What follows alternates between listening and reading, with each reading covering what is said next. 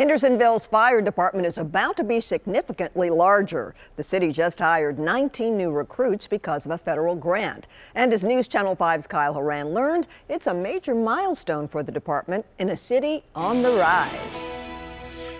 It's a year of first for the Hendersonville Fire Department. It's the first time that the department will be this large. And it's also the first time that the department will have its first female firefighter.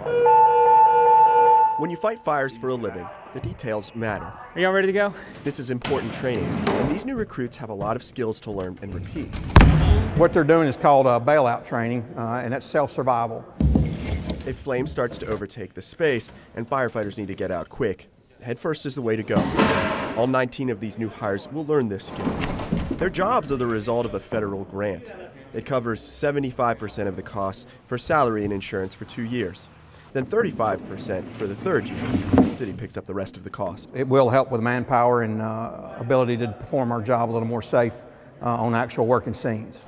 And if you ask the chief, he'll tell you there's something special about this group. My name's Grace. I was raised here in Hendersonville. Grace Lawson is the first female firefighter this department has ever had. She is a top-notch person.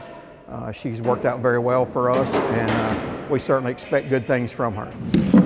It's a big deal, but if you ask Lawson about it, she'll say this. It's really an honor.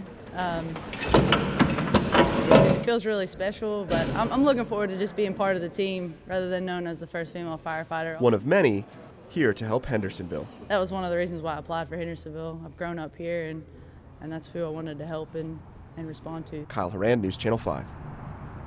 Chief Bush says the federal grant amounts to about $70,000 per month to pay for the new firefighters. They'll be split across the city's 6 locations.